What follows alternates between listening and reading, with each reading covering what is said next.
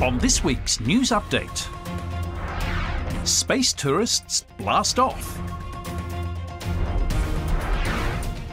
A strawberry picking robot. And a sneaky fish with a clever way to hunt.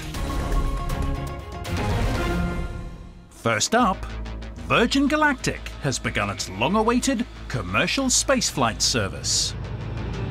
So far, 2 flights have lifted off.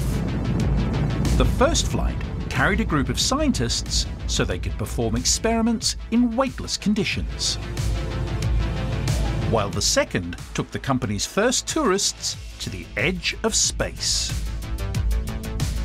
On board were mother and daughter Keisha Shahaf and Anastasia Mayers, who won their tickets in a prize draw and became the first mother and daughter to travel to space together. They were joined by a third tourist, John Goodwin.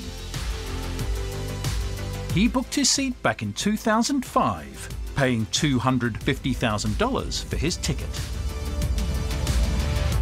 The next group of eager space tourists lifts off from Spaceport America in September. Up next, engineers at Organofarms have created Berry, a strawberry picking robot.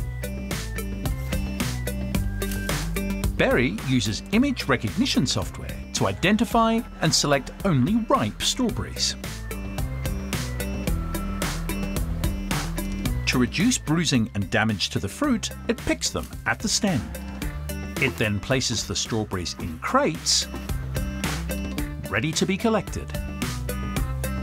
Berry can work 24 hours a day and throughout the year, allowing farmers to pick the fruit whenever they want. Engineers aim to increase the robot's picking speed to 10 kilograms of strawberries per hour. They hope that the technology will benefit farmers who can sometimes struggle to find fruit pickers at harvest time. And in the future, they plan to adapt their technology to pick other fruits and vegetables.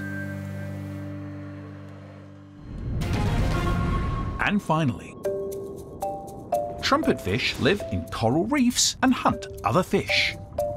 They have been observed swimming close to plant-eating parrotfish.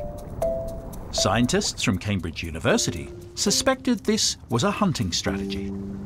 To test this theory, the team set up an underwater wire and used it to pull a 3D printed model of a trumpetfish over a group of damselfish. They discovered that the damselfish quickly fled from the model trumpetfish, which is one of their natural predators. But when they used a model parrotfish, the damselfish did not hide in the same way.